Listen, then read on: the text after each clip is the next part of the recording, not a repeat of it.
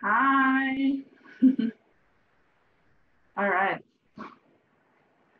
So many people in the waiting room. Cool. Cool to see everybody again.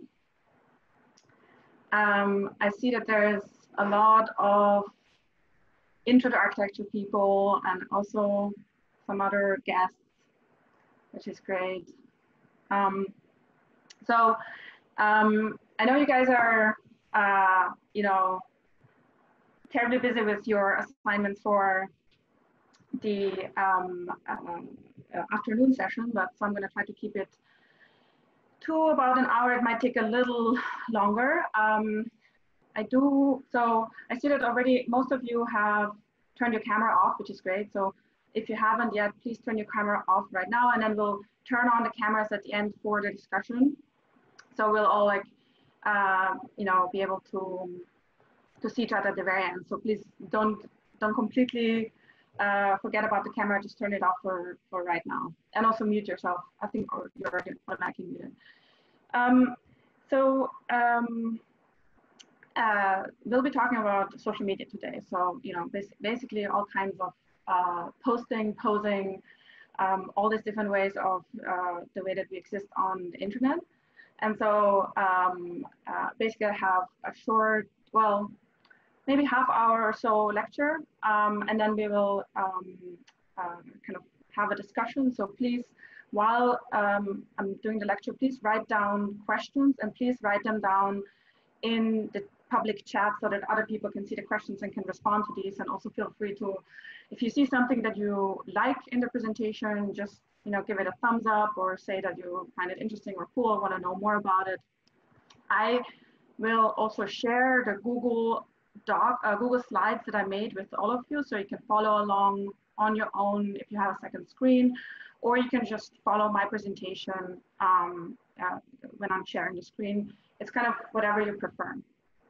The Google Slides also at the very end has some additional pages, so you can, and I'll talk about it in a second, but I would like for you guys to actually make your own social media content during this workshop. It's all, obviously going to be really quick and fun and dirty, but I want you to just experiment and do something maybe that you haven't really done before. We'll be talking a lot about memes. And so open that Google Doc and, you can edit things at the very end. So I see more and more people coming in. Awesome. So for those who haven't heard it, I think everyone's already camera off, so perfect. Camera off, mute your mic, but keep writing things down. Don't be shy. There's going to be lots and lots of conversation happening, so be the first one to post a question, and then things will just start flowing. All right. Oh, I should also just briefly introduce myself. So my name is Bika.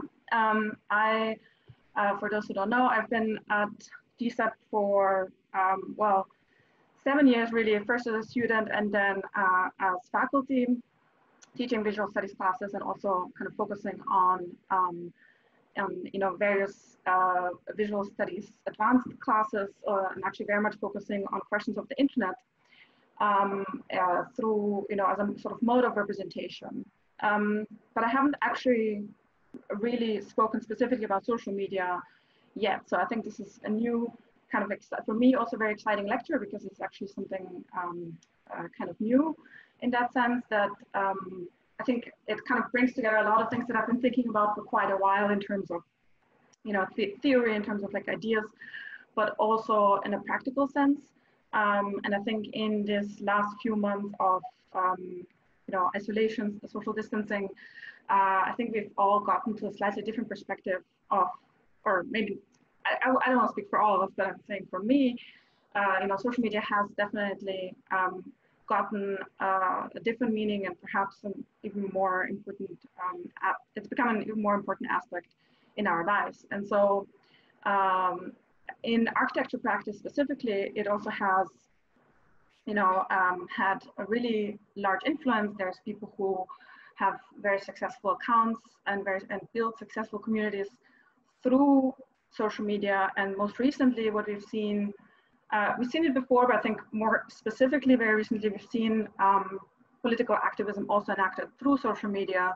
So that's something that I'll go into here a little bit as well. All right, so without much further ado, I'm gonna go ahead and just share my screen now. So here. All right.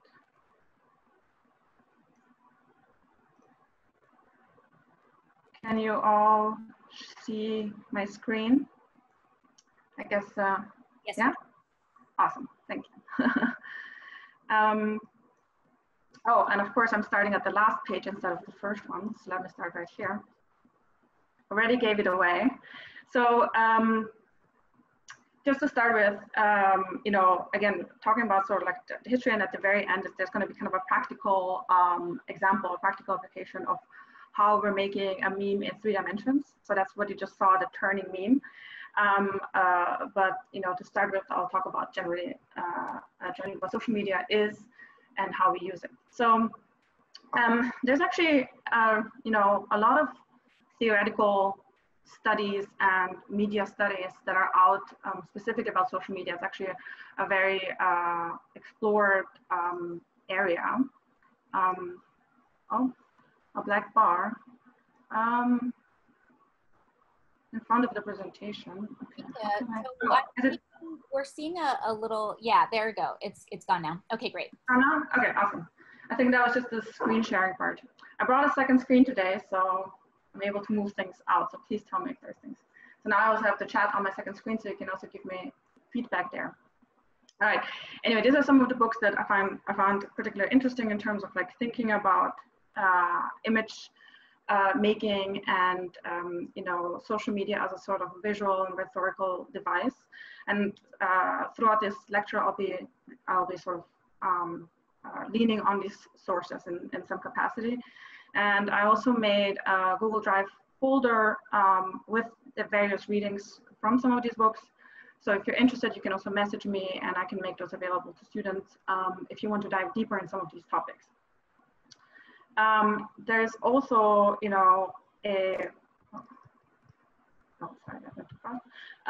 also a whole bunch of literature trying to convince us to leave social media, so to kind of abandon it, or that our lives would be better without it. And there are real arguments made for that, you know, or real sort of reasons why social media isn't just good. And I'm absolutely not, you know, an advocate of social media per se. I think like all technologies, it has sort of positive aspects and negative aspects. And I think, well, these books are more anthropological in terms of like trying to understand how social media works in our lives and how people use social media, sort of people who look at social media from the outside. These people are often sort of trying to give us a warning or trying to make us critical and aware of social media use. And there's a lot of misuse. So I just want to say that as a disclaimer that this is an important part, but so if I'm talking enthusiastically about certain social media practices, don't take that as an unawareness. I think that this awareness is absolutely there, but I think in terms of, you know, the architecture community and how it's being used, I'm primarily showing positive examples that I think are actually useful and hopefully can sort of contribute to practice. So just quickly structuring this presentation. So what is social media? Just quickly talking about what it is. Then, you know, there is, they're essentially a big part of social media are simply spaces to socialize in, and the word spaces here is very consciously used in terms of, you know, when you think of it architecturally, those are spaces that we can enter, that we can leave. So I'll show a few examples here, kind of heavily biased towards actual 3-dimensional spaces. So AR, VR, and 3D desktop spaces, just to kind of show you a range of what kind of social media or social environments are out there. And then, as I mentioned, you know, how activism in social media, specifically in architecture, has become really important in recent times and kind of became, or kind of gave a voice to certain communities and certain people who maybe haven't been able to do that in that way. So I'll show a few examples of that. Another thing you know, a question, I think, for everybody who's trying to create content is like, what actually makes a good post? What makes something go viral, or at least popular, right? Like what gets the likes? So, I mean, I will talk about that too. There's essentially a set of qualities that a post has that is being reproduced a lot.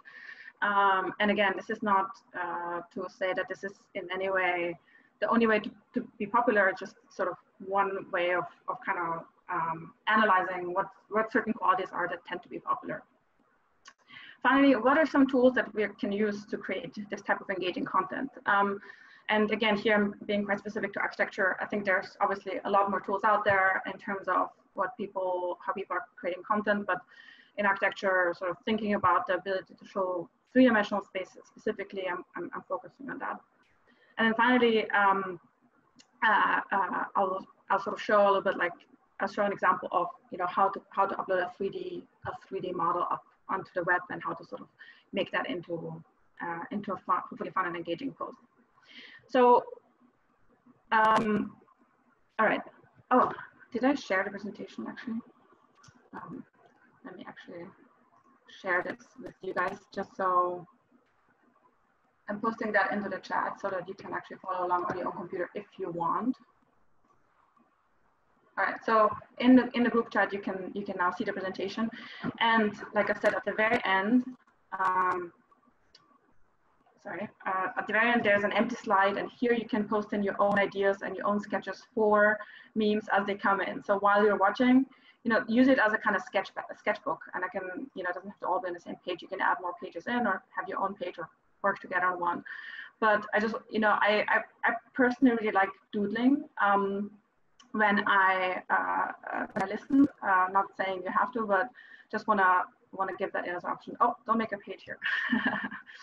All right. All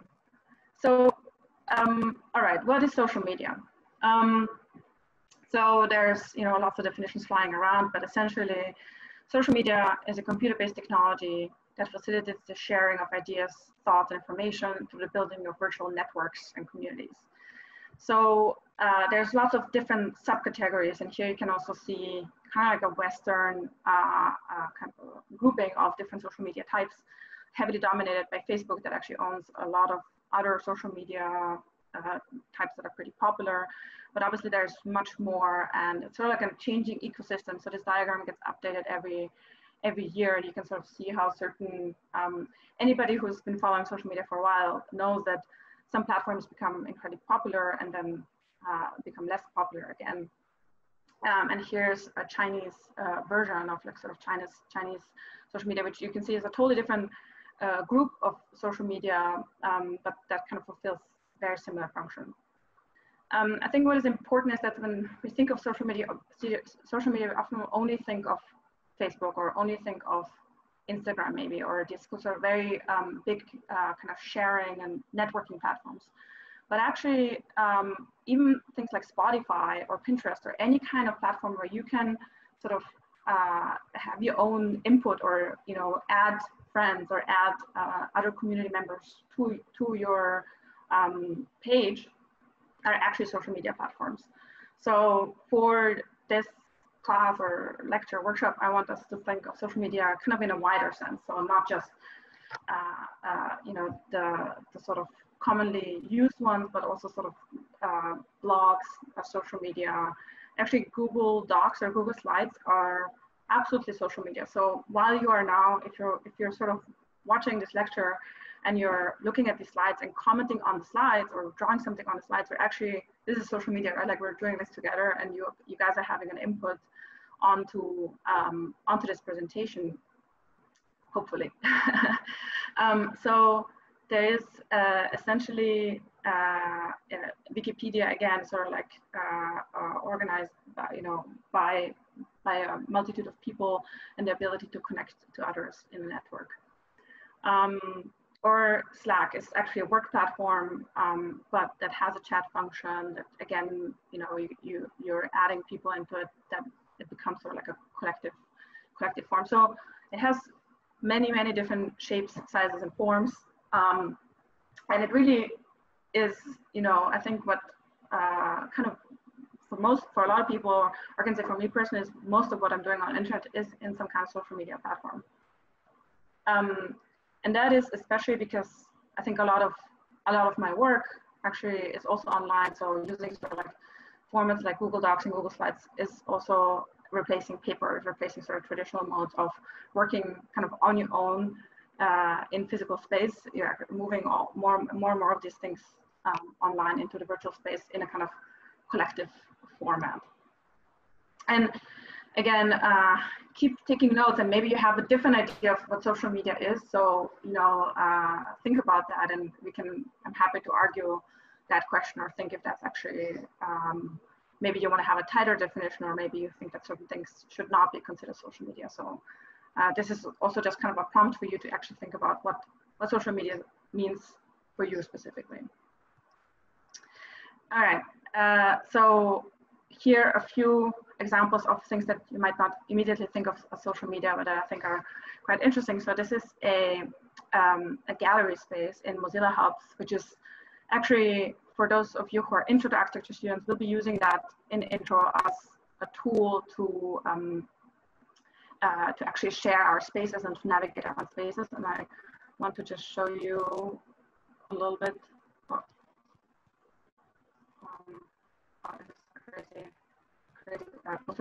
But I just want to show you the interface a little bit. So you can see me walking around a space right now on my desktop. And this was actually done by the AA, and it was just an exhibition room where you know, you can essentially see different drawings. You can go up close, and so the social aspect here is actually not seen, because the social aspect is that not people can be logged in at the same time, and they can also talk to each other. So it becomes, you know, a platform that allows for socializing and for contributing content, therefore also becomes social media automatically. Then another example here is the SciArc end of year show. So the SciArc end of year show was a really fun kind of 2-3 hour intense live event that was happening on Twitch. And for those of you who don't know Twitch, Twitch is a live streaming platform for gamers. So people who, you know, essentially are really into showcasing. So that's kind of how it started. It's like people kind of showcasing live streams of their games and talking about it. So it's sort of very much optimized for that, but it also really worked super well for architecture. Actually, here's just a video of some of the content that was shown there. So a lot of it was sort of 3D live content that you could actually watch, and importantly also engage in. So what made this a social platform was that there is, on Twitch, there's sort of multiple modification options in terms of you can add a chat, you can add members to certain kind of pages, and there was even one page that had a collaborative 3D model where people were actually building a 3-dimensional sculpture in Twitch. So again, you know, if they would have done that same presentation just on YouTube or on Zoom, it would have felt, it would still qualify as social media in a sense, but Twitch sort of made it, the format made it feel more gamified and more social in a sense, especially for people who are already kind of used to the platform. And then, so these are all pretty recent examples, because I think, you know, in the last few months, when people were, when schools had to rethink their end of year shows, they had to kind of get really creative and start to work on different methods. So here you see INDA, which is another really interesting school, that they actually uploaded their entire end of year show to Sansar, which is a 3D platform, also kind of similar to Mozilla Hubs, but even more advanced. And here you see a video of like the avatars, so the students walking around in their own end of year show in the 3D environment, or sort of, you know, socializing. So you're pretty busy scene. And you know, the social aspect of it also disappears after a while. I mean, they were in there for a certain amount of time, but then after I went there later, I missed the openings, and then I was in there all by myself. So it sort of felt a little bit like the AA show that we just saw, where the social moment only exists for a very short amount of time. So again, you could question, maybe it was social media only for a certain amount of time, and now it's just an empty exhibition. But again, I'll leave that open to debate. And there's been lots of online parties, like really fun events. This is one called Club Cringe that has been really forward in terms of using 3D spaces and technology. And it was hosted on VR chat for a while and then moved to Second Life because of accessibility, so more people could actually join. But you know, it is definitely a social experience. There was a kind of 3D environment where people could walk around that was happening, and you see sort of, they really built a custom atmosphere for these events. And at the same time, there was a Twitch stream and people were kind of chatting in the Twitch stream and the music was playing there. So it kind of combined two different platforms that were both designed for very specific users and made them into one successful hybrid. So this is, I guess, a meta social media a platform where things are you know, used or hacked in a way that then becomes useful to that specific organization. And here you see something that is, you know, very typical of social media platforms in 3D. You see people having avatars and really customizing the avatars. And again, as we will go into hubs in with intro, you'll also have avatars and be able to customize those. Maybe not as crazy as these, but you can definitely make your own character. And then, you know, Zoom. I mean, Zoom obviously is used for work, lectures, all these things, but it also is actually used for parties. And what I found really interesting here is that, you know, as a mode of engagement, people really wait for hours until they have their 3 seconds when they're on and they're dancing or they're performing. So there's definitely something here in terms of like thinking about how social media really works, because you also get the spotlight, or there's the moment when you are able to actually, you know, perform for everybody else. Otherwise, the whole thing wouldn't really make any sense. So this is a kind of an interesting takeaway from watching these events unfold. And here another example, Club Quarantine, that kind of had a constant kind of ticker of seeing how many people are in there. So you also have even just this number, right? If that wouldn't be here, you would just go onto a website maybe and think, oh, I'm just listening to this music, I'm kind of by myself. But this number alone can bring the social into media, or kind of like can make you feel connected to, you know, 1,834 other people who are actually enjoying that same music at the same time. So there's this live aspect is really, really important here. All right. Are you guys good? Any like thumbs up or down so far? I'm seeing the chat. So, you know, talking about activism and social media. So, I mean, all of you have heard of George Floyd, and probably most of you have seen the video. I think that was, you know, social media at its most extreme in terms of activism, or in terms of not activism necessarily, but in terms of a short clip going viral and having a huge effect. And I found this quote by Omar Vaso, who's is part of an interview, and he's a professor at Princeton, kind of studying social media and activism. And what he said is, part of what social media does is allow us to see a reality that has been entirely visible to some people and invisible to others. As those injustices become visible, meaningful change follows. So that was specifically in reference to George Floyd, but I think it's true for a lot of different ways that social media has been used in an activist way. So it's really about, you know, making things visible, as simple as that.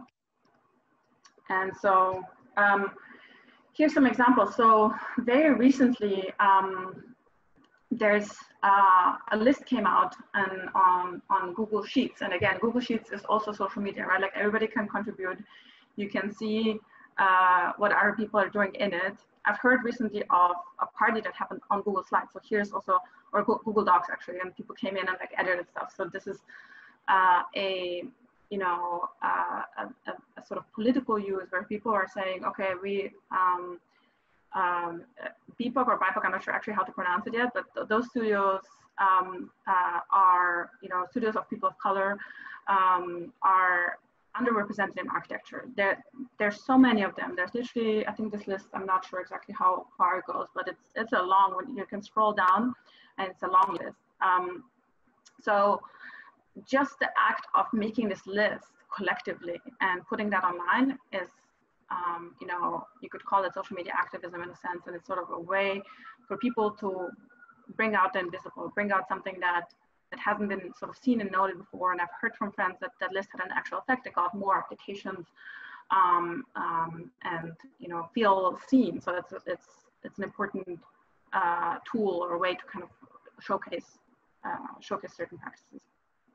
And then similarly, that was about 2 years ago, the Shitty Architecture Man list came out, which was also a crowdsourced list, and essentially exposed men who had treated women in however the women felt unfairly. So it was, the list ranged from subtle situations to very extreme cases of abuse, but the point was that everybody was able to anonymously write down what they had experienced and kind of expose these people in a very public way. So again, another way of exposure or another way of making the invisible visible. And very recently, we've seen a lot of people using social media to take a stance or to take a position. So here is a quote by Leong that, when Black Lives Matter was really kind of sort of at its peak in terms of the protest a couple of weeks ago, they posted a simple statement just saying that they stand in solidarity and that they, support the movement, but also very importantly, they said, as architects, we publicly acknowledge that no building is ever more valuable than human beings' life, which is a very, very strong statement. And then I think what is interesting in terms of, and we'll get to the 6 Ps, the reason a post is successful goes viral. At the end, they kind of give people a way, kind of action points or something. They suggest something that they had done. So they donated to certain organizations, and they're urging people to donate or to speak up or to do something. So there's kind of like a call to action here at the end of the post that makes it very effective. So it's sort of, having a statement, kind of like broadcasting your own opinion, but then also asking people to do something about it. So, there's been many different reactions, and a lot of them have also been heavily criticized, and it sort of felt like a very difficult time for people to actually communicate publicly. And that's also something I want to talk about in the discussion. So think about that. Have you ever, thought about what to post, or is it the right time to post, or did it feel inappropriate? So I think that this is, for example, an example of something that went really well. And here another example, very recently, a few days ago, a friend of mine actually posted this accusation really of that the Metropolitan Museum in New York had treated her unfairly and based on racial bias. And that post is just, people have shared it, and that post just went viral, and the Met actually then published that they will take action. So it was actually a really, really successful viral activist post, I would say, that exposed a condition, something that actually she had talked to me about years ago, that was an injustice that was done to her. And through social media, she was able to actually finally draw attention to it in a way that made it so strong that the Met couldn't ignore it anymore. That, and the Met is like such a powerful institution. So like to sort of talk about the Met in such a public way and getting this attention is really powerful. And then memes. So memes as activism, are I would say exploding on the internet right now. There's so many different pages and kind of growing every day and seeing new things. It's really, I would say, if you're looking for a new way to be creative in architecture, start a meme page with a few friends and just publish it. It's a really fun endeavor. And what I would say is, you know, as with everything, there's just so much nuance and different. You kind of have to follow a page for a while to really understand their political direction and orientation, because memes are often not necessarily super direct, but sometimes they're ironic, you know, or sometimes, and so people often misunderstand memes. It's really fun to read through all the different comments, but I think when you're an architect and you start following these architecture pages, you'll start to understand these various references to things. And actually, you know, for example, Complexity and Contradiction in Architecture is a very famous book, and so you have to kind of understand that reference in order to understand the meme fully. I mean, you probably understand a little bit without knowing the book, but it really just becomes funny to that community, to that subculture that is the architecture community here. So, you know, it's yeah. And here, you know, here a Rhino joke. So for those of you who haven't used Rhino yet, these are, I guess, explaining the meme, but these are funny because it's essentially like taking a political statement, but then using the Rhino interface as like its framing, right? So sort of not misusing, but sort of like subverting the idea of Rhino is a neutral tool that you just use to make designs. It's actually sort of here used in a critical way. And then, so this is the Uber meme, and I'm actually, so I'm curious if anybody, no, I'm sure a lot of you know, but like maybe some of you don't know which one is the original one. So that's why I on purpose made this page a little bit confusing. And this is actually an analog meme. So it sort of started, it was made in the 60s by Bob Venturi and Dennis Scott Brown in Learning from Las Vegas. So it's a very famous architecture book, again, same authors as this book.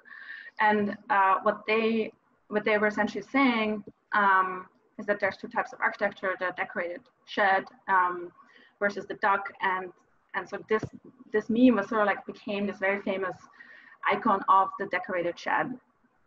I won't go into the details, but it basically just means a box that has like a big sign on top. Really, what the meme is, or that sort of signifies to the outside what it does through signage and not through its shape. And so, but what's awesome about this is, you know, so I'll give it away for those of you who haven't seen this before.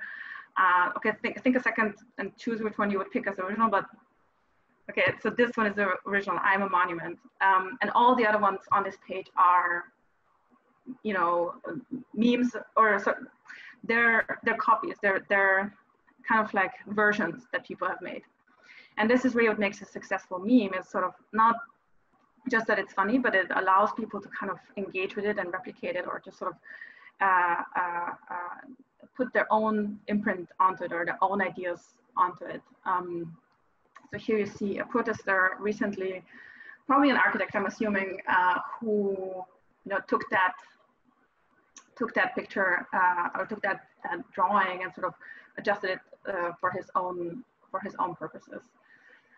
And here you see, you know, this again is sort of like an inside architecture joke. I was mentioning that the duck is another sort of trope from that same book, and so it's sort of turning that duck into the decorated shed. It's sort of like a hybrid version of a joke. But yeah, anyway, it's a classic, and also showing that memes are not actually something that is necessarily digital. That they definitely existed pre-digital era, and so it's just something that now I think has, in a sense, in that particular format of like text and image, become great importance because it's so easily shareable on the internet.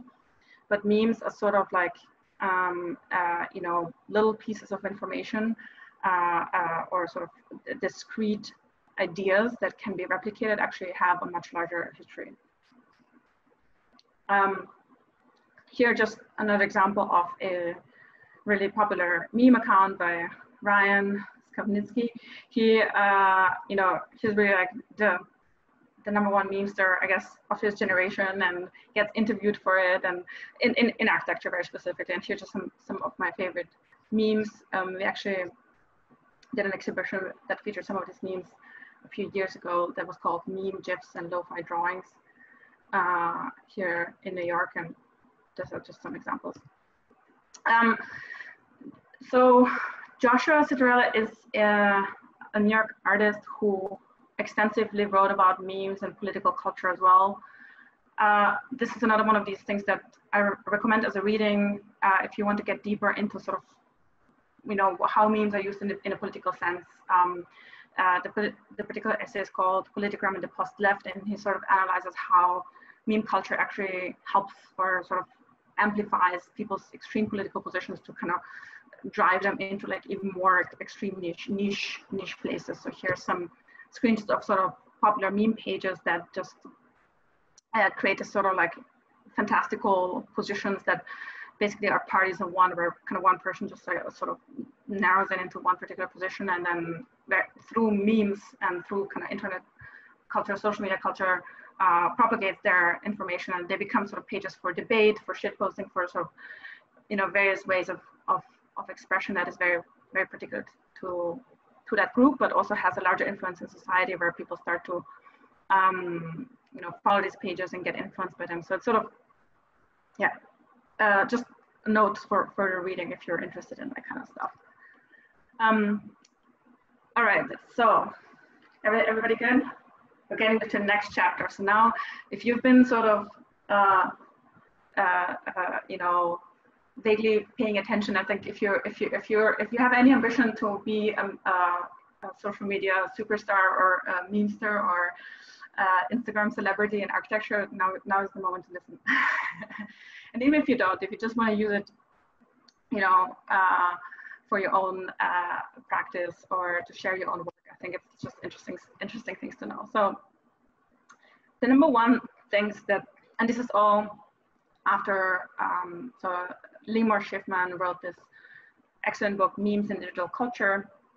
And so she kind of unpacked, she analyzed hundreds and thousands of samples, and this is sort of like her analysis of what makes a post go viral or popular. And the number one aspect is positivity and humor. So essentially people like sharing positive things because when you know, they want to be funny, they want their friends to think they're funny. So it's not necessarily just positive, it can also be something that isn't in itself positive, but that has humor in it. So 90% of viral advertisements by professional companies include humorous elements. So it's really a big factor in terms of like how people are sharing something, is that it has some kind of level of funniness or irony. That's why you see so many ironic posts also, because even when people are making, you know, a serious statement, there's often like a hint of irony in that post. Another thing is provoking high arousal emotions. So this is what we've seen a lot, and this are kind of some of the activist posts that I showed earlier, sort of like posts that make people angry, essentially. So it's not so much posts that make people sad, because when people get sad, they don't feel so motivated to repost. It's more when you feel angry and you also feel like there's an actionable item, aka resharing, reposting, re-editing, that that actually, you know, leads to this kind of viral content. So if you have something, a real issue, and you show a very clear way that it can be shared, that's another good way to engage with the audience. And then so packaging, simple, sort of how does it look like, or how does it sort of translate? The most important thing here is that the content needs to be clear and simple. So anything that, you know, we have a lot of other media for complex, long-winded ideas. There's books, movies, all this other stuff. But when you're creating viral content, the message needs to be kind of distilled down to one idea, because by definition, you know, these media are very quick, and so people have to understand it very quickly, and it needs to be very, very clear in order for people to get it. So clear and simple is just a kind of prerequisite for things. Another one obviously is, so it's got, you know, it's called prestigious. If somebody's already famous or has a lot of followers, that will help. But you know, that's not something you can always influence. But what you can influence is positioning. So seeding strategy is simply like, so one important aspect of positioning that all of us can control is timing, what time of the day you post, what time of the week even, and also, you know, being aware of what's going on in the world and not posting when something really big happens in the news or I think there's sort of a lot of knowledge in terms of like posting at the right time, which I think is part of positioning, but then also seeding. So sort of like either talking to people who have lots of followers to kind of repost it. So there's hubs and bridges. Hubs are people who just have lots of followers, and bridges are people who bridge to some other group that is not connected to your social group. So those are sort of important seeding mechanism or strategies. And then finally, participation. So again, this idea that, you know, people can engage with your content in some way. So either through resharing it, through some kind of call to action, something where they feel that it isn't just something they're consuming, but they can sort of share it or bring it forward. So these are the 6 Ps. I mean, again, very sort of broadly, and not every successful post has all the Ps at all. And like, you know, some of them only have 1 or 2, but most of the really successful ones have at least like 3 or 4 of these characteristics, just because that's what really helps with spreading that news. So from that, I want you to keep these in mind a little bit. And I see that people are not really posting any questions or comments, so just encourage you to post it on the group chat, just so that we kind of have some discussion points at the end. So be the first one, we can do it. So I'm going to show a few specifically architectural examples of, you know, successful online content. In this case, actually a few different GIFs that have an element of humor, surprise in it. You know, like this guy who kind of walks in and the painting that was previously still all of a sudden runs away, you know, this sort of still image that all of a sudden these curtains are moving. So sort of an element of surprises here, definitely present. And then here another. Those are just some beautiful architecture GIFs that are also part of that exhibition that I mentioned earlier that I want to show you as references of sort of like making kind of funny and kind of like effective social media. So here you have these jumping windows, right? And you can sort of see the shadow behind, which is also nice, you know, that it becomes like some kind of like animated facade the way you really see it. Or here you have a floor plan that just falls apart. And here's some more examples by Fufu or Paula Villaplana with her partner, you know, making GIFs. One very typical thing is GIFs that kind of rotate infinitely or kind of like have a loop going on where sort of one object or an element keeps looping so that it sort of visually keeps going forever. And or here we have kind of still image and only like a small aspect of the image moving to kind of draw attention. And movement, so that's something I maybe add to Liver's 6 sort of categories. This is something specific, I think in architecture and also specific to web culture. As architects, we're very much used to drawing on paper, right, and printing things on paper and kind of having a kind of print in mind. But when you're creating content for the internet, it's actually really good to incorporate movement. It just draws your eye. It often can tell a story about your scene or about your interior or your facade or whatever you're drawing. So, you know, here you can sort of see the steam coming out of these things. So you kind of have a totally different idea of what this would be if it wouldn't be a still image. And it's also a really, really good way to show 3-dimensionality. I mean, even you know, in these spaces, they feel really activated because there's a slight movement here.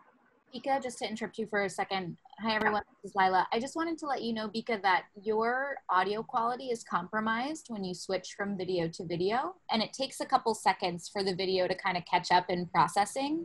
So just for you to be aware of, you'll start to cut out a bit, and also for the guests to know. If you don't hear something that Bika is saying because she's switched to a different video and the audio quality is compromised, go ahead and just pop something into the chat so that she can repeat herself, because I just want to make sure everybody understands the audio is cutting out because the video is like too much for the for Zoom. So just so you're aware of that, Bika. Okay, sorry. Yeah. When you say from video to video, when I switch slides, or? Yes, exactly. Okay. It just takes a second for it to process that. And so your audio is compromised while it's working on the video, and then it gets used to the video, so it moves on, and then your audio is fine again, but just so you're aware. Okay, thank you. I'll try to give it some time to load. All right. So everybody still could hear most of it? Give me a thumbs up in the chat if you could follow the general gist, and if not, also let me know so I can repeat certain things. All good. Okay. I also speak pretty quickly. That's just kind of how things get downloaded from my brain. So also tell me if I should speak more slowly. And also there's so much stuff to go through that I find interesting. So here I wanted to show you two more sort of websites or examples specific to architecture. Okay, good. Okay, seems like you guys are fine. So here, this is actually a student of mine that took one of the seminars last year, made this online exhibition now during quarantine. He is an artist, so he studied at GSAPP in the master program, but actually now works full-time as a painter and visual artist, Jean-Pierre, and he scanned his apartment in Chinatown and created this kind of 3D walkable environment in which you could look at his work. So it's still loading, but again, you guys have the link. So if you wanna, follow the link, you can just click on the image and actually explore it yourself. But so here, when you can navigate and actually look at his works inside of this space. So I think it's a pretty wonderful way of using 3D and web as as an artist, kind of drawing on his architecture experience and kind of combining these different formats in an interesting way. So he also calling it an exhibition and making a poster for it. So I guess he promoted it on social media. I found out about it on his Instagram. So sort of, and that is something I want to talk about now, and sort of the last section of this is that the way that web publishing often works best combined with social media. So if you just put up a website, and even if it's the best website ever, that isn't that you don't promote in any way, then people are just not going to find it. So I know people often feel shy about publishing stuff on their socials, but it's really just, you can also just see it as an act of generosity in terms of letting people know about something you made. So obviously don't overdo it. It can be too much. But I was very happy when I found out about this, because I think it's a beautiful work, and I'm happy that he was able to kind of use this in a very personal way. Some of the things that we talked about in class. And then just one more example from a former or sort of recent GSAPP professor, Stephanie Lin. She was teaching first-year studio for a couple of years, and here is her website and one particular project that she made, where she uploaded this really like a 3D rendering onto website. And what's cool about it, what you don't really see, is if you open this on your phone, and you move around in it, it moves spatially with your phone. So it sort of like tilts. You can, you know, it's like AR essentially, where it recognizes the angle of your phone, and you can sort of walk around in the space on the phone. Right now, you're just seeing it on the screen, but that is, yeah. I think this is quite remarkable because it's very common for people to upload 3D scanned models or 3D sort of realistic models, but this is really like a beautifully rendered space that she uploaded onto her website that makes it, you know, easy to kind of understand the spatial conditions. But it is only bound to one spot, so it's you know, like a 360 camera. You can't walk around in it. Versus in this case, you can actually walk around and explore all parts of the space. There's different platforms. Now I'll be talking more about that specific part, the kind of 3D upload part in the scanning workshop that's coming up in a couple of weeks, but just want to kind of include that here also because it's an important part, I think, posting and posing. All right, so we're getting close to the end of this. Here's just sort of some tools that you know, I like to use, and it's kind of like a very personal list. It's by no means complete. I mean, there's way more, but these are some tools that I find quite useful in terms of sharing content, in terms of producing, you know, architectural content specifically.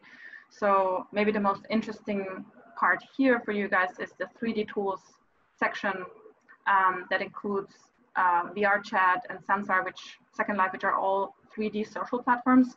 So the examples we saw really early on from the parties and from people, the schools uploading the end of year shows are all living in that kind of space, and we will be using that in Mozilla hubs. And then Sketchfab is a really powerful platform to upload 3D models to the web, and I'll show you that in a minute how that works, because Sketchfab is really great because it allows you to use that 3D content in many different ways. You can use it for AR, or VR, and you can also use it for augmented reality is AR and VR is virtual reality. Just to clarify, but it also allows you to embed the content on websites, send people a link to that content, and so on. And so I want to end this lecture with another theorist. So Michael Connor is, I think, one of the head curator or the head of Rhizome, which is sort of an organization concerned with the internet and archiving the internet. And just want to highlight this one quote, which is, "Digital culture is more about practices than objects." So what does that mean? I think, you know, there's all these definitions, but I think in the end, it's a way of practicing or and a way of sharing that is kind of specific to the internet. So that's really just the main point of this lecture, is that when you're creating for the internet, you are kind of entering a network, and you're entering a discussion with many other people when you're on social media, and you're also, you know, kind of allowing co-creation automatically because you're sharing. And so I think that as a sort of practice is important to kind of distinguish from the traditional print-based practice in architecture. And that's just something where you also can take a position. You can also say, that's not for me. I prefer, you know, I'm a paper person only. And this is not the way that I want to engage with architecture. Or you're saying, actually, I want to become an activist and make the most viral post that, you know, will make my cause, that will highlight my cause or change something in the world. Or, I mean, there's many different positions and practices that can be taken within social media. And here in this essay, he's talking specifically about exhibitions, but I think it applies to social media and sort of architecture production as well. So what he's saying, online exhibitions do not take place in a unified, coherent space. So when you're creating something, it doesn't mean that it will look like that in somebody else's screen, right? They have a different size. So it's an important thing to remember that everything will be transformed. The poor image will arrive potentially because of network. You know, maybe the audio quality isn't that great in that lecture. I mean, I have no control over how you are receiving that content. So that's kind of what he says about online exhibitions involve arranging a multifaceted mise-en-scène to accommodate an unfolding event, which is literally what we're doing right now, right? We're sort of creating a mise-en-scène, a sort of scene, but that is unfolding live, but we don't really know where it goes and how it arrives. And then finally, relations, exhibitions as a whole are social processes. Again, you can say the same thing about architecture, publishing in that sense, and online exhibitions are social processes that play out via computer networks. So again, full loop back to the definition of what social media is. It is a social process that plays out in a network. All right, to end, I would like to go back to this meme. You know, remember the original quote was, "I'm a monument." And so the super quick tutorial workshop that really will take only a few minutes shows you how to make something like this. So how to sort of make a 3D meme. So I'll show you that, just sort of like the crucial steps, and then we'll have, you know, a discussion for another 10 minutes or so. Is that good? Any thumbs up or down? Send me some stuff in the chat, please. Encouragement. You guys want to see? You guys want to see how I made this? Yes. Okay. Okay. Cool. All right. You know, social media is about vanity. You need to get feedback. All right. Cool. So, and I know. Oh.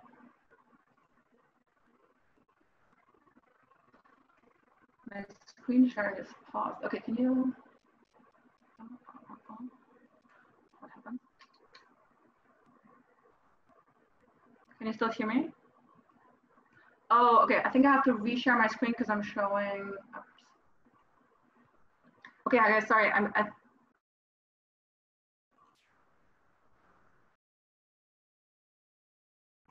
Oh, hi. I think somebody muted me. I don't know what just happened. Can you hear me?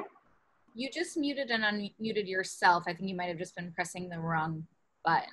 Oh no, I opened the Rhino and I think, but you can hear me now, right? Yeah. Okay, awesome. So I opened the Rhino file and that did all kinds of things to my screen. All right, I'm gonna share my screen again and open the Rhino. Yeah, because I cannot just share my screen in general. I just only can share one particular software. So I might have to switch back and forth a little bit. Anyway, you guys can see the Rhino screen now, right? Yes. Okay, awesome. So I am not going to go into too much detail about how I made this part, because there's lots of really great tutorials on the skills trails about how to create a 3D model in Rhino. There's just one important, and there's also tutorials about how to apply textures and how to sort of, you know, basically how to get to this point. I mean, as you saw, I kind of took the original meme, and now I don't know if you can see my photo. No. Okay. I can't switch between different applications. That's a little silly. Okay. But point is, so I was trying to show you in Photoshop how I made these textures, but it's very simple. I just took the actual textures from the original meme, from the original image, and kind of like skewed them and scaled them to fit onto a rectangle, because obviously they need to be flat, right, so that it can fit onto this box. And also made this pattern a little bit more regular because it looked very weird and twisted on that page. So when you have your Rhino model and you have all the textures on it like you want, you should do one important step. I'm going to show you here with a box. You just need to press mesh, and that will turn that object into a mesh, And you see how when it is a Rhino object, it is just a box. And when it becomes a mesh, you see this little line going across like here. So that just becomes a different type of geometry, and it becomes the type of geometry that you can upload to the web. And again, we'll go into more detail about sort of how to upload more complex meshes later, but importantly, it's just, when you just export straight from Rhino, it won't work as well. The best thing is to mesh it first. And in this case, it's a simple geometry, so I don't have any problems with it being very, very heavy. If you have bigger geometries, you might want to pay more attention to that. So the whole trick is then you say File, Export Selected, and then you export it as an FBX. So here, I already have it preset, so I'm calling it 3D meme. All right, and now in that folder okay, now I have to switch back, sorry, to sharing my other screen. It's a little annoying. Can you share? Oh, okay.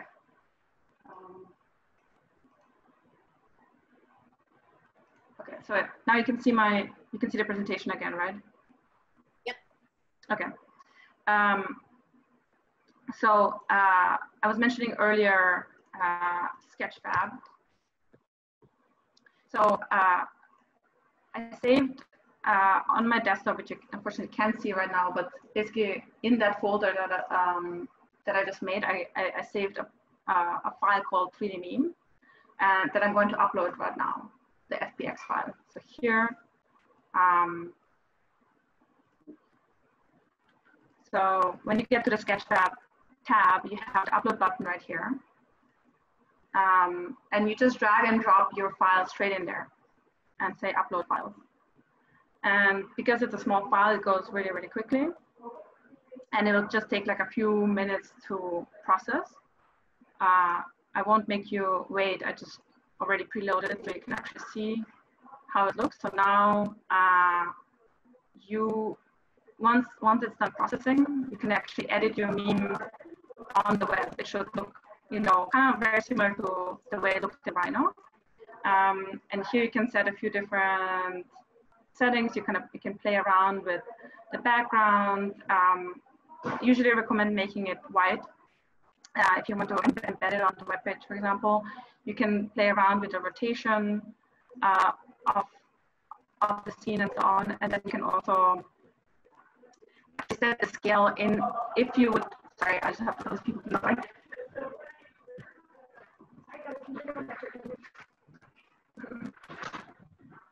All right. So here you can see how the object would look like in VR if you would have an actual person in there, which is also pretty cool. So you can set the scale of that object in relation to a human being. They'll actually see that in virtual space. So when you're done with your settings and you're happy with how it looks like, you can change different lighting and so on. Then you can just save your scene. I'm going to go exit and all right, go now into my model so you can see.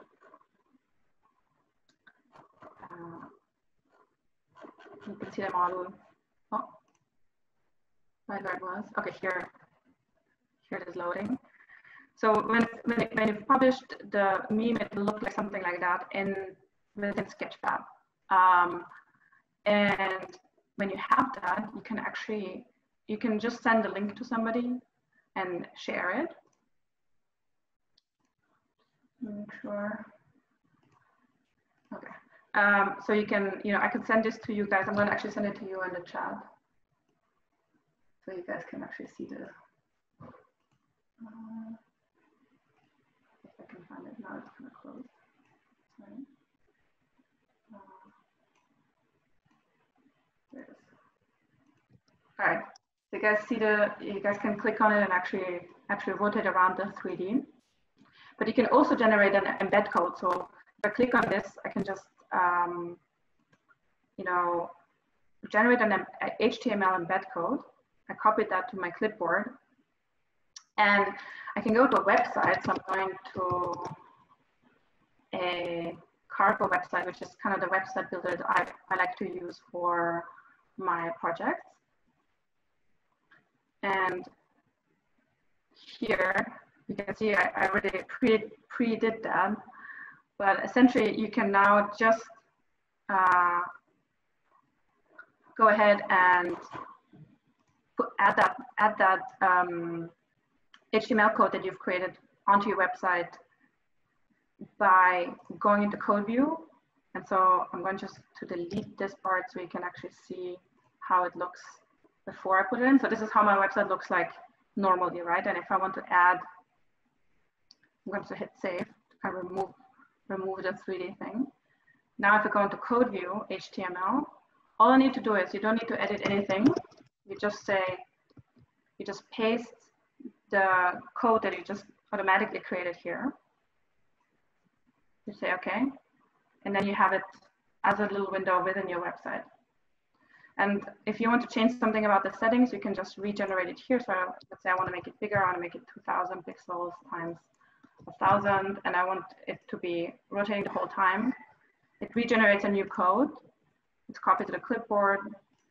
I go into code view, copy it in there. And now if I hit save and I close it, let's say for the next few hours, I'm going to have this meme on my webpage, so you can just, and I'm going to send it to you guys as well, so you can actually see how it looks on there. So, you know, again, see how it looks on yours, but essentially I can now zoom around this 3D object and have it on my page, how I want it. And don't worry if you didn't catch every single step of this. I will make a video explaining this in a little bit more detail, but I just wanted to show you guys the basic steps of that. I'm going to stop sharing my screen. All right. All right, this is the moment when everyone should turn on their video, please. You all also now have access to unmuting yourself. So if someone wants to unmute themselves to ask a question or to engage Bika in dialogue, you can now do that by clicking on it should be in the bottom left or in the top to just like mute or unmute.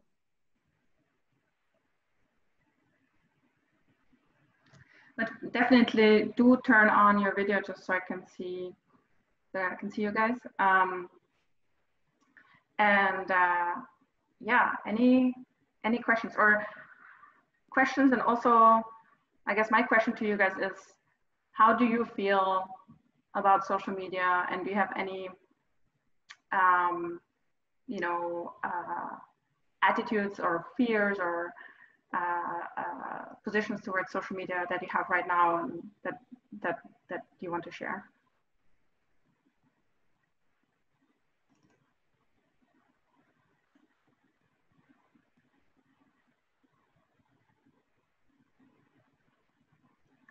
Don't be shy.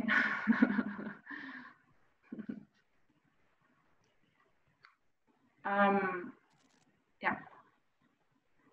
Hey, Bika, I guess I had a question, maybe more about the technical portion of it, although I'm happy to get into the dialogue as to like what social media does.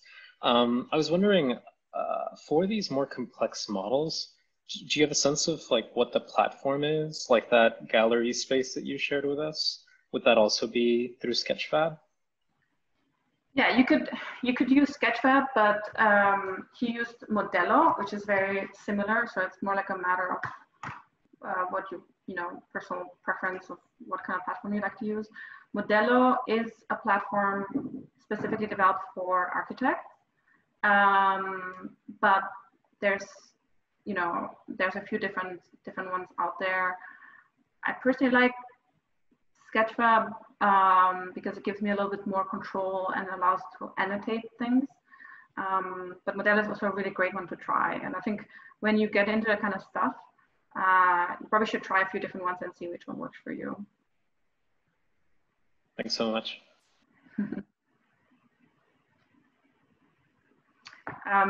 But you also said, so I'm curious, you know, what's your position towards, you said you have some thoughts on the debate part as well. sorry to put you on the spot, but No, no worries. Thank you so much for the talk. I thought it was really, really interesting and really well done. I mean, I personally have some questions from like an activism standpoint, and I thought the examples that you shared were really illustrative.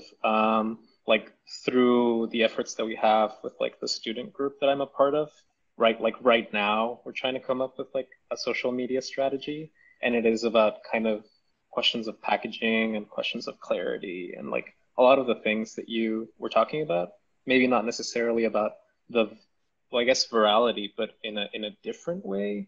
So not so much leaning into the humor, not so much leaning into the, you know, maybe the shock of it, because it's more of a solemn kind of discussion. So I guess maybe just even hearing your thoughts about that, like what would you advise as to like how to lean into like bigger questions of like racial justice, of, you know, immigration justice, international rights.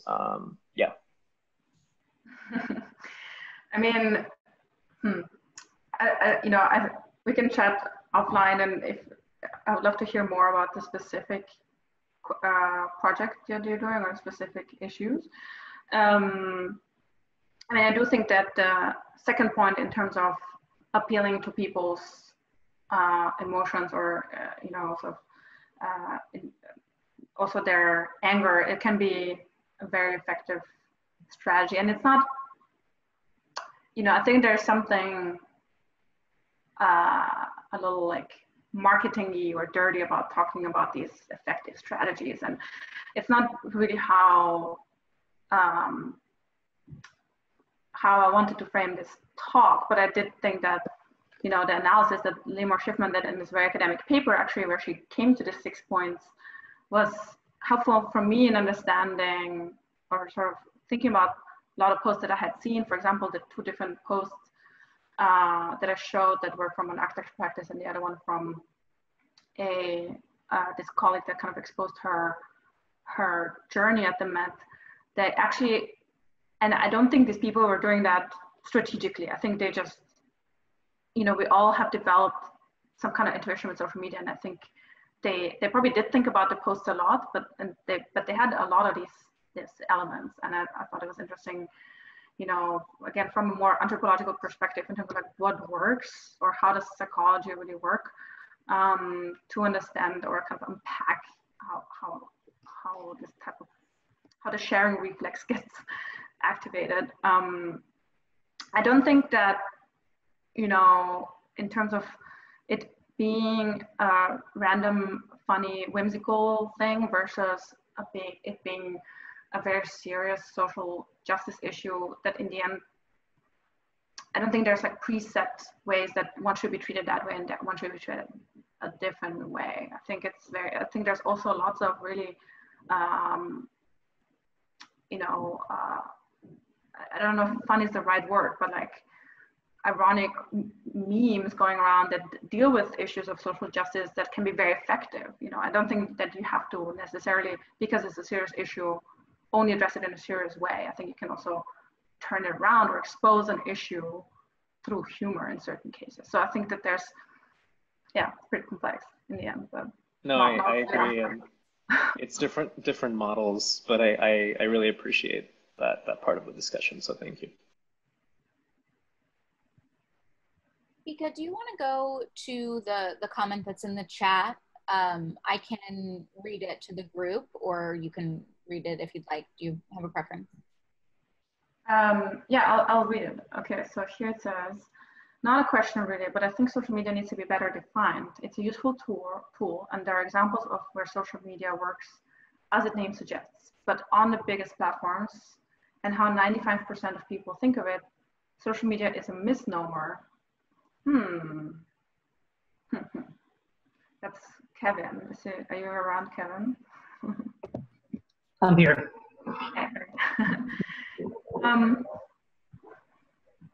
Can you expand on that? I'm not entirely sure.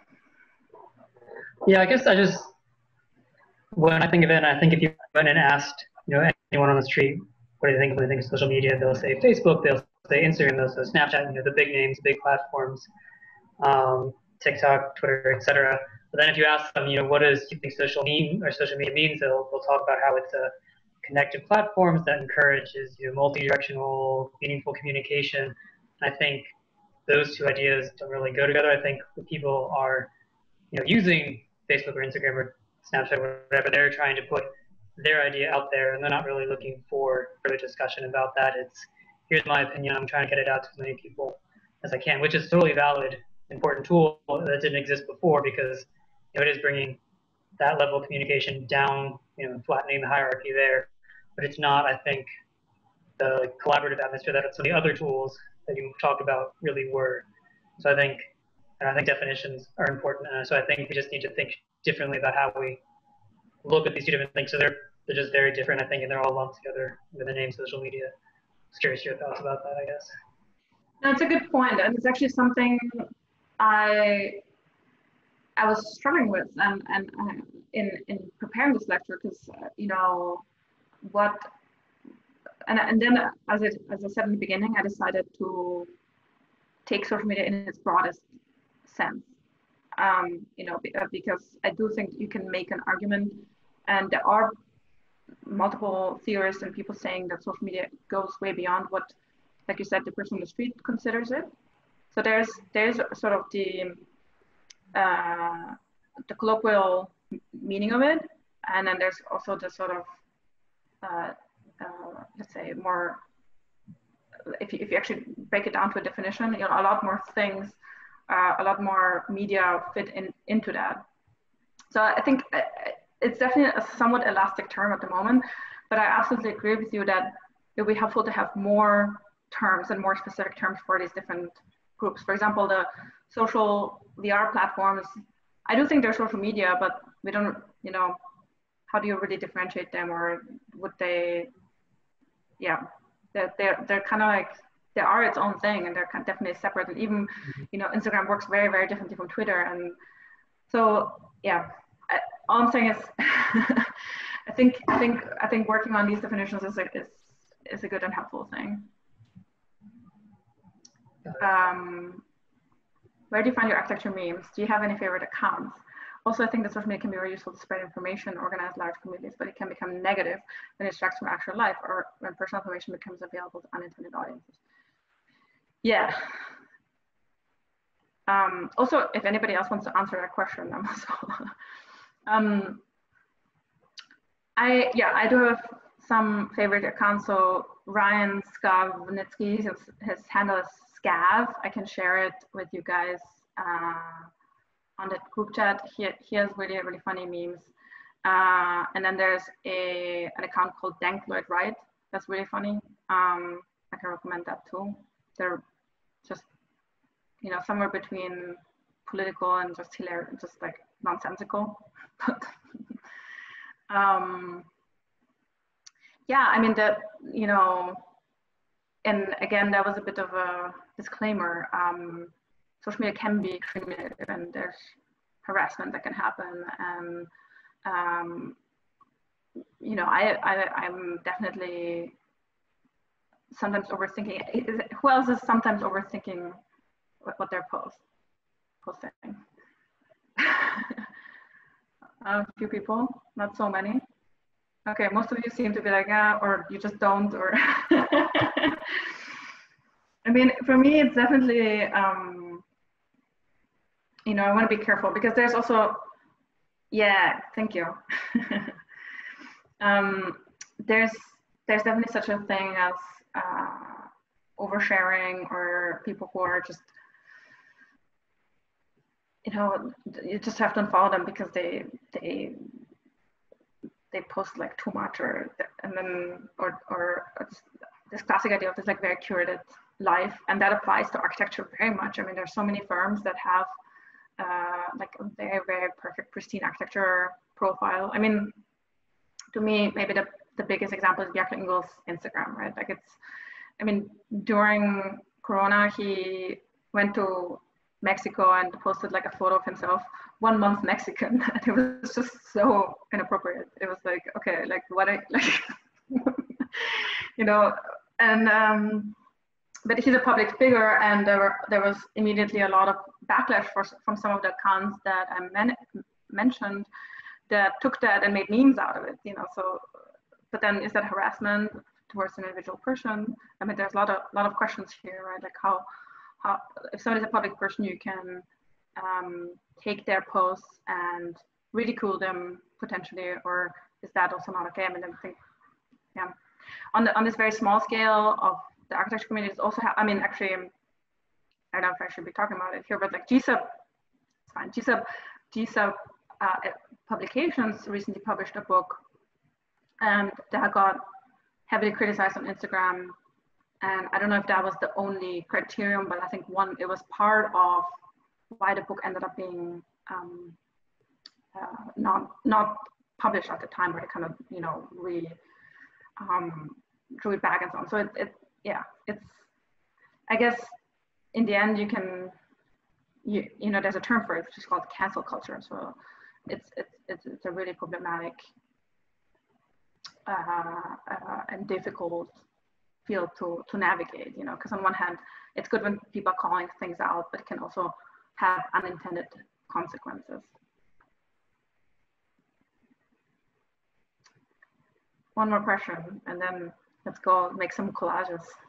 I was gonna just like, hi guys, I'm Lila. I'm the director of events at GSAPP, and I just wanted to maybe just like the past couple of things I've been typing in. I added one meme account that you didn't mention, which is Load Bearing Column, which that's a good one too. Modernist Hoe is their thing. I also would encourage all of you to follow McMansion Hell on Twitter, which is another, McMansion Hell is like a fantastic blog, and it's sort of like pre-social media as social media days, where like blogging was a much more popular thing than it is now, like actually just like writing down your ideas rather than, it's sort of like pre-meme, right? In some ways, not actually pre-meme because memes have existed forever, but sort of pre-meme. So I just wanted to like bring up McMansion Hell as like an option for all of you guys to think about. But I want to just like think through a little bit like the negativity or the idea of negativity about like the idea of Bjarke being sort of like harassed or whatever. And then also CBAC, the book had some challenges, and the publishers sort of understood that it had some challenges, but that social media conversation really pushed like power to like more fully acknowledge. And I think that's something that's really interesting that's happening right now that we're seeing a lot. And I'm saying this as a person, as an individual who's been, you know, working on social media and doing these things, not as like a representative of the institution in the same way that Bika is a person teaching a class at GSAPP, but is not necessarily a representative of the institution as it relates to this kind of social conversations. But I think it's really interesting, this shift that we have seen in a sort of like a democratization of like how power is distributed. And I think that social media really allows that to happen. And I think that especially situations like this, like holding power to account in a real way is just much more possible than it used to be. And I think that that's like really an important kind of thing to think about, especially as students or future architects or future urbanists or whatever it is that you want to be, to like think about how something like an Instagram account for you and your work and like your thoughts or like these memes is representative of like you as a whole person. It allows you to be a whole person in a way that that just placing only your design out there might not. And I think that that's something that the field as a whole is really struggling with right now. And it's sort of like these kind of like back and forth and backlashes, like, can we be designers and, you know, lauded for our work, but then also, you know, can you like someone's work, but not like them as a person? Can you, you know, that's sort of like this question of cancel culture, right? So I think that this discussion is kind of just starting. It's just starting to break as it relates to social media. And I'm really interested in where it will go. And something that I just like, I think a lot about as a person who like helps students make things and does things with students. So I'm really interested. This is an amazing sort of like primer to like get you thinking about also like how you represent yourself as a designer and as a person in the world as you sort of embark on this journey. So I guess that's kind of the message that I wanted to quickly pop in. There are 2 more questions now in the chat, which I'll pop back out and let you answer, but I just wanted to like leave that little note. Yeah, thank you. Yeah, I very much agree. I think it's, I mean, social media has been around for a long time, but I think it has reached a certain intensity recently due to you know, recent events that I think catalyzed it in a totally new way for our discipline. And I think that's why it is an important moment. That's why also the way that you guys will pick it up is so important, because we don't know. You'll make it your own thing, right? And you'll use it in your own ways that are just starting now. So here, okay, we have 3 questions. The last one I just won't respond to. Are there any architects using TikTok in an interesting way? I don't know. That's a question to you guys. I'm too old for TikTok. But if you guys have an answer, please just type it into the group chat. The next question was: does social media encourage tolerates a kind of inauthenticity because it has inevitable performative quality that's hindering social media activism? Should this be a concern? Thinking about hashtag Blackout Tuesday. Yeah, I actually was considering if I should include Blackout Tuesday in this, but I mean, I think there were just so many things that went wrong with that day and the way that I mean, it was, you know, again, when we all, we should maybe do a happy hour, Zoom and discuss it and vent about, like, you know, what everybody's frustration in different ways with that. I think it definitely tolerates inauthenticity. I mean, I think that's for sure. But I don't think I don't think the inauthenticity in itself hinders social media activism. I really don't think so, because again, activism, you know, is extremely effective on social media. So, and there's a paper about it that basically says, well, you know, how effective, or how can you really correlate the use of social media with people going to protest? And it is complex, right? Because it's not just an easy like thing where you can say, okay, people have been using Facebook this much, and then they went to protest because so many people are using Facebook. So it's like a complex equation to actually figure this out. And but I read a paper that actually tried to make an argument or bring statistics together, especially in sort of regions that aren't using social media so heavily, that like a certain increase in users did mean that people would go to protest. I mean, maybe a more familiar example here, I think suddenly everyone was on Signal, I don't want to say why, or Telegram, right? Like, it might have something to do with people wanting to exchange information that wasn't public. So again, I think that the inherent performativity, at least in my eyes, and again, I'm happy to hear an opposing argument, doesn't automatically hinder social media activism, but, you know, open debate, obviously. And then there's a question of Bjarke, last question, I guess. Speaking of Bjarke, I think it's interesting how social media plays a role in involving the public in conversations around who architects should work with, if they should be limited at all. An example that comes to mind is the reaction to Bjarke Engel's meeting with the very controversial president of Brazil. Yes, that was a huge social media moment and also got lampooned in lots of posts. So Bolsonaro is, you know, very right-wing president of Brazil, and there was this photo of like a bunch of guys being like, you know, after a meeting, proudly sort of showing off their newly made connections. And I mean, and yeah, Bjarke is, you know, Bjarke is a social media phenomenon for sure, and he,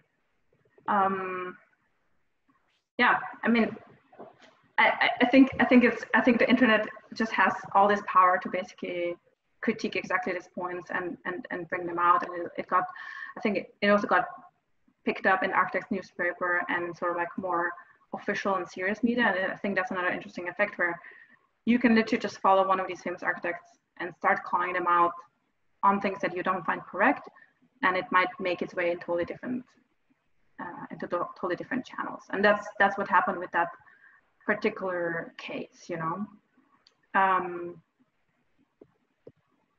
Yeah, so I think sort of like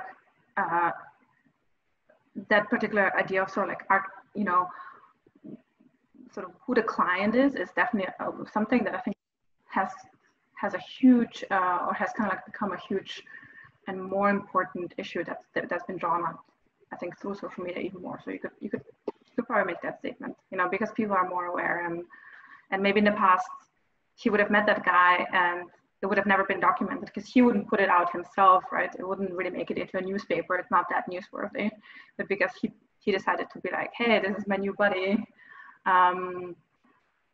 then it got picked up. Same thing like with the Mexican, when he went to Mexico, right? The same thing. He decided to tell us all that he's vacationing in Mexico for a month. I mean, it was sort of a voluntary information that got offered up.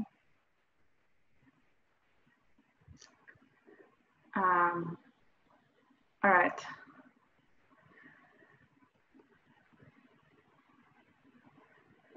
Okay, one more question and then we're really close. I think about Instagramification influences, how Instagramification, okay, that is actually a good last question, and I'll close on that. So Sophia just asked how Instagramification influences the built environment. So that was a huge thing when I worked at the Met. We called it the shareable moment. So, which sounds a little nicer than Instagram moment, but essentially just means you should design something where people want to take pictures, you know, some kind of background that people want to take pictures in front of. So, and there's certain qualities that these backgrounds have. They're well lit. Lighting is most important. They have bright colors, strong colors, and big patterns. Or like, you know, that's also big, sort of simple geometric shapes, things like that, photograph really well and create really good backgrounds. And I have this theory that I don't know, and I've recently discussed this with friends. I hope that, you know, because right now we can't really go to physical locations and physical events, I'm hoping that the Instagram background is going to disappear because now it's the Zoom background, right? We're creating the Zoom background. So but I'll leave that, you know, you guys decide. You're the next generation. But I mean, I think our behavior in social spaces is going to change. People still will be taking tons of photos, but architecture was extremely complicit in that. I mean, it would even get marketed on travel websites. It would be like, oh, this apartment has an Instagrammable moment in it, right? I mean, and it became part of the developer language. It became part of architecture language, and architects, you know, really chose to kind of emphasize that through their own social media and so on. So, I mean, being aware of it is already amazing. You guys are sort of like starting off on your journey, and the fact that you're thinking about that now is kind of, you know, will make you very, very aware, and you can also decide if that's something you want to be doing or not. Yeah, I think I'll leave it at that and let you guys have some lunch in time. All right, thanks for coming. And I mean, you all have my contact, I guess. And so email me and send me your ideas and memes. And if you have a cool meme, send it to me. I'll repost it. I'll be your hub. Bika. All right. Bye.